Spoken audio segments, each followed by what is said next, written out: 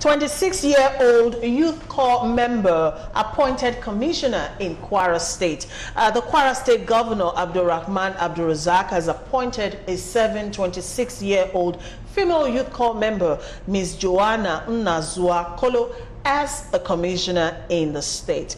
Kolo's name was among the 4 female commissioner nominees forwarded to the Kwara State House of Assembly by the governor yesterday. Now, this young lady will become the youngest commissioner nominee in the history of Kwara State. She is a 2018 graduate of library science from the Kwara State University, and if confirmed, of course, like I said earlier, she'll be the youngest Nigerian commissioner, taking the trophy from the Oyo State 27-year-old Oluwaseun Fakorede. All right, now, I don't know about you, but this for me, yes, I like the fact that young people are being included, in governance. But this is becoming more of a political thing, if we're going by this trend. Okay. Yeah, we are in a political setting. We've been clamoring for youth. I think Governor Abdulrazak of Kwara State is following the footsteps of Makinde of Oyo State. I think he's good. Okay. But the only problem I have is this. Who is this young lady in question? That one is one. What can she bring to the table?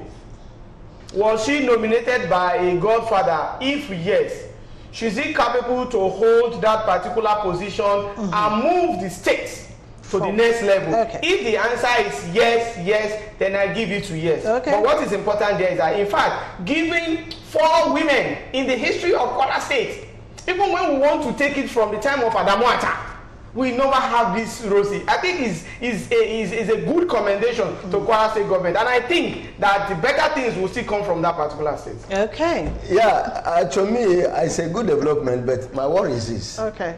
You don't buy experience from the market. Now you read it from the books. What happened during 90s and the early 90s and the late 90s? What led to the collapse of most of the banks?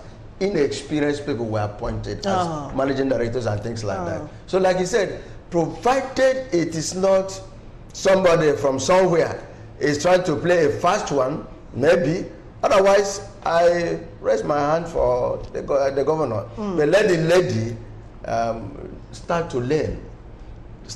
You must start from somewhere. Okay. Let she be guided. Let the portfolio given to her not be so overwhelming. Yes, so that she will not be. All right, Mr. Shekfita. Well, I mean, I don't think one can question this too much. I think it's a good move.